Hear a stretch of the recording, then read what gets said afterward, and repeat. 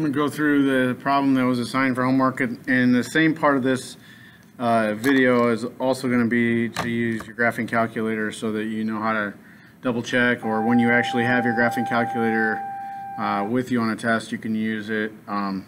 Just so we'll go through all the steps here. Okay, so stone was thrown from the top of the cliff. I'm making a picture. Got a cliff, that's my y-axis. Stone was thrown. It wasn't thrown straight down, it was thrown up in the air.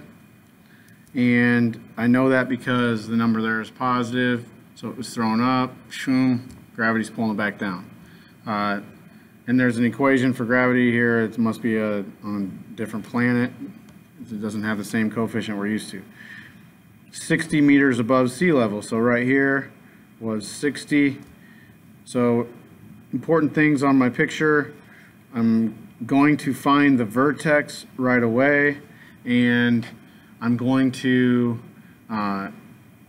probably later on have to solve this during some method. So I'm not even reading through the question. I know I'm going to find the vertex. So let's go ahead and find the vertex and just put it on our picture. So x equals negative b over 2a, or t equals negative 20 over 2 times negative 5. So it comes out nice to 10. And so my time is 2. At 2 seconds, we reach the height. And now I'm going to show you from here on out. You can plug this in by hand here and calculate out. I'm going to show you how to do this in your calculator from here on out. Okay? So I go to, this is y equals, I pushed y equals. It's on my main menu. And you have this on your computer. It's the Wabbit calculator. Pull it up, and it asks you to browse for a face. If you need help setting it up, I can do that. Go to y equals, and I'm going to enter the equation. Negative 5x squared. Notice that's what I pushed for x. Sorry, I'll show you. I pushed this for x right here. xt theta n. There's lots of different kinds of equations. Don't go alpha and find the x every time. It's the slow way. Okay, so I have the equation. This is also will help you think about when you graph this, what you're seeing. Now, your graph, probably when you push graph, probably look like this, and you're thinking, oh, this is not a helpful thing. This is why I have you make the picture every time. I know that my y starts at 60 and goes up from there. If you push window, you can see what your viewing window is. So this is the key to any kind of graphing situation.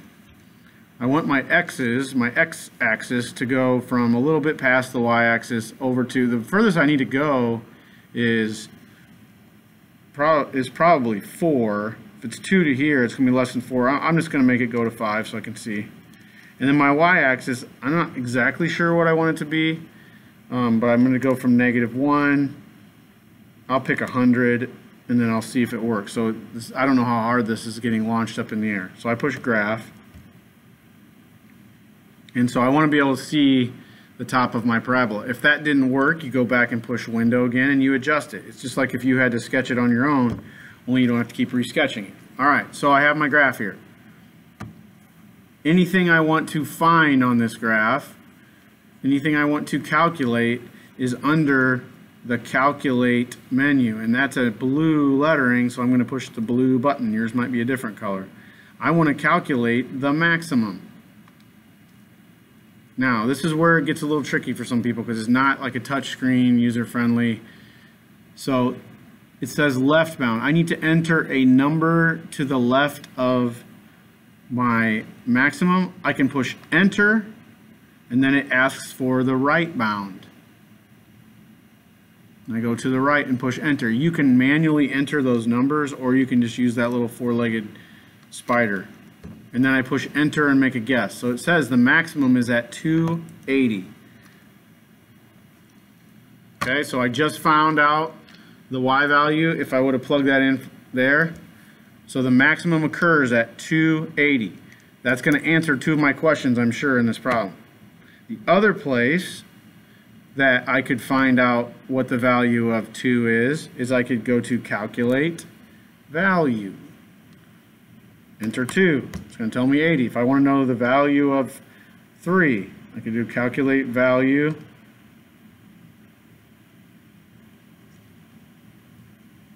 And enter x equals 3. I go 3.25.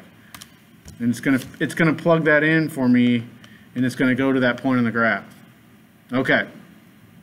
So I got a good graph. I also have, under here there's a table, and the x's are too big. I've used this table in other classes. So you can see then on the table what happens is the parabola starts at 60, goes up to 75, back down, or up to 80, back down to 75, 60, 35, 0. So you can kind of see all of the detail there. The graph right now is probably a little more helpful. Okay, so find the time taken for the stone to reach its maximum height. We already did that. T equals 2 seconds. What is the maximum height? 80 meters. How long does it take for the stone to strike the water? When it hits the ground, the height is 0. This is saying, when is the height 0? This is your translation that you need to do. When is the height 0? So the height is 0. You can solve this any way you want. We just solved it several different ways last quiz. I'm going to divide everything by -5. And I bet it factors. You could do the quadratic formula. Those are some big numbers. Lots of different things. You could complete the square. Any of those methods work. Okay, so you need to find the two values of t. And remember, we said, since we started right here, that one of the values of t is going to be negative. One of them is going to be positive. I look at my graph and I don't see everything here that I want. I know what this factors into. I know this factors into t minus 6, t plus 2. So t equals 6. I know that's the answer, but I'm trying to help you learn to use the calculator too. So I'm going to change the window on my calculator. And right now I only see up to 5. I'm going to see up to 8 on the x's. So I'm stretching out the x's a little bit. So I stretch this axis. Now I can see this where it hits. Now people like to do this and go, I don't see where it is on here. I'm going to go plug it in. There is another thing on your calculator that will find that number for you. Okay? To do that, we need to be able to see the x-axis. I made this a little too close together, so I'm stretching out the y so we can see right where it crosses. And remember, this is called a 0 of the function. I can calculate the 0. Now, you would love it if it said go right on it and push enter. Some of the newer calculators will do that a little bit. It says left bound, so I need to go to the left. So this is the left, the domain left. Hit enter. It says go to the right. Hit enter. And go right on it and make a guess. 6-0. I could also go to my table and see if it's a 0. And that's all nice when it's an integer. It's not always going to be an integer. But this is how you use your calculator to help you figure out some of those things. Okay, I'm going to add a question to this that's not on here. And I'm going to say, when is the height equal to 73? How would I do that? Well, roughly speaking, we'll maybe do some of these later on, but roughly speaking, we know, if we go to our table, we know that between 0 and 1 it's 73, and then between 3 and 4 it's 73. If you go back to the graph and you push what's called trace, you can kind of follow along and get a little more accurate.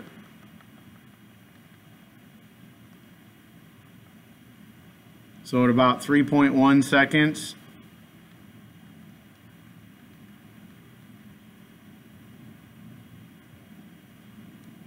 and 0.81 seconds, somewhere in there. If you really want to be accurate, we draw a line through that. That's the horizontal line.